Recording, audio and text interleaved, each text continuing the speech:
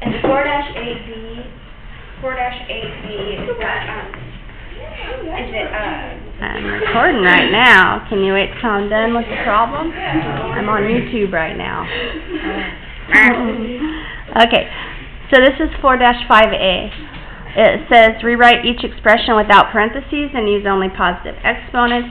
If you go to my website, it's flynnmath.weebly.com. You can find a Khan Academy video just all about the negative exponents and positive exponents. Good for you. I love that. So, but I'll go ahead and do this. Actually, you can... Oh, did you? Yeah, because Khan Academy is just a good resource. Okay, so what am I supposed to do? I'm supposed to rewrite it without parentheses and use only positive exponents. So how do I get rid of the parentheses? Anybody know? You can. Stack them. Stack them? Yeah. Well, you kind of do you mean like... Shoelace, you mean the shoelace? Like that? Yeah, we always call it, well, my Da, teacher, the one that... Wait, don't use time an X for times. I don't want to stack them. No, well, like my teacher, the one that came up with that thing for the X's and Y's, he called it the stack, and he's like, what do? Do you stack it or do you tack it? You know, like I didn't understand. Let's tack it. So just multiply them, okay? Because when you know when you have stuff right next to each other. You meant tack it on the end or something. Yeah. So. I don't know. So what's 3 times -2? -6. So basically you're multiplying like the numerical factors and then multiply. There's no x's to multiply with this one, so it's just going to go along for the ride. And then y cubed times y, that's y to the 1. What does that equal? Y to the what? 4. There we go. That's the answer. It already has a positive exponent. It is, well, the thing that's not simple about it is not knowing what kind of problem is it. Yeah. I'm going to go ahead and do all the rest of these all on the same video. Okay, so here's letter B. So B is, can you even see that though? B is x cubed y squared. This one has some negative exponents. Y to the -2. Okay, so this one, again, to get rid of the parentheses, I'm just going to multiply. So I'll multiply the x's with the x's and the y's with the y's. If I have x cubed times x to the -2, does anyone know what that would be? Would it be just x? Yes, because when we multiply, we add the exponents, and 3 minus 2 is 1, so it's just x. Thank you. That's excellent. Get it? Excellent. Oh. Okay, what's y squared times y to the -2?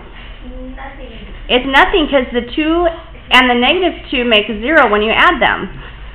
It's 1. It's actually a 1, but I'm not going to write a 1 on there because 1 times x is just x. So the answer is x. You knew that too, didn't you, Rocco? Because you got that one right. Yeah, he's kind of an expert on those. Okay, so here's the next one, letter C.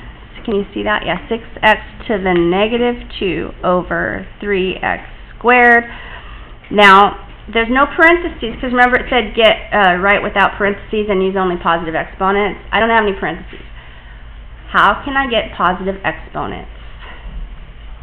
That's the question. Move him to the basement. Yeah, move this guy. Thank you, you're so smart. Move this guy down to the basement. That's the little story. That's Mr. Fukumoto's story.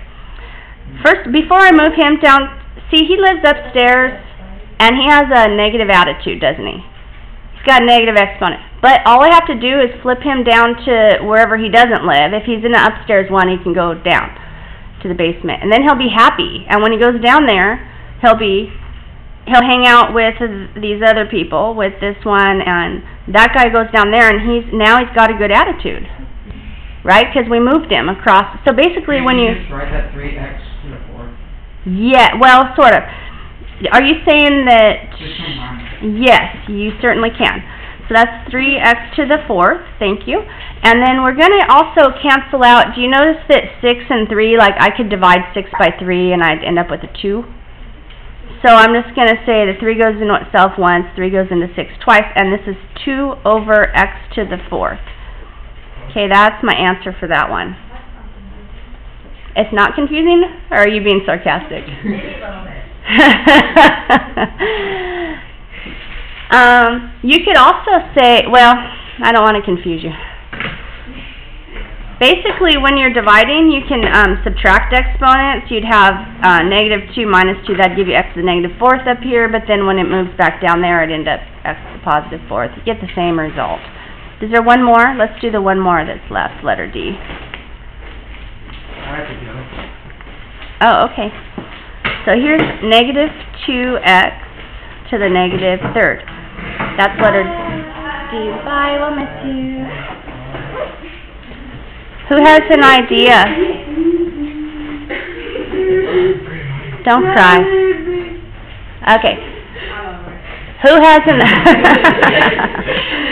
Okay. Shh. Who has an idea? Anybody? Hey, wait, I know. Oh, wait, do you have an idea, Sandy? No. Watch. It's getting a little nervous. No. Now, do you have an idea? Maybe. Not really. Well, he's unhappy upstairs, so yes. Put it on the bottom? Yes, and then he'll have a good attitude. So if this whole thing goes to the bottom, the only thing left up here, I have to just stick a 1 up here, because all this whole family moved down to the downstairs. So there's -2x, but now we have a happy attitude. Okay? Now we can fix it all up. So now we can unpack. So here's how you do this. It's kind of like, well, actually, first I should ask you. Does anybody have any ideas how to fix that up a little bit better? Yes. Like, take everything out, like, put 3 of the -2x. Yes. Or, well, wait, like this is what I was thinking. No? Does this thing means -2x times -2x times -2x, is that right? Yes. Yes, and all these 3 2's times together, don't they really make -2 to the 3rd? Yeah, and all these x's, that's 3 of them, so I can write an x to the 3rd. It's just, I took a shortcut is all. Okay, so now I gotta go down here because I got a mess up there. Okay, -2 to the 3rd power, how can I figure out what that is? Yeah, it's -8, because it's -2 times -2 times -2, that's -8. And then x cubed, I just leave it down there as x cubed. So you can just leave it like that, or if you like it better, if you want to leave it as like this, that is also correct.